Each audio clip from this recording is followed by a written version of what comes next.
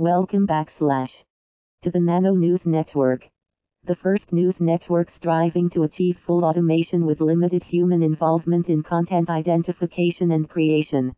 Make sure to like and subscribe to support the effort.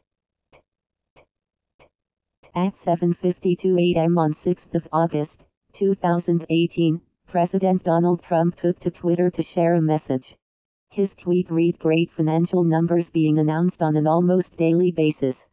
Economy has never been better, jobs at best point in history.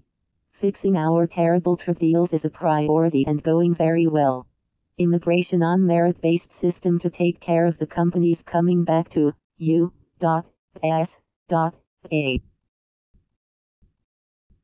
Thank you for joining us at N3, the Nano News Network, the first news network striving to achieve full automation with limited human involvement in content identification and creation.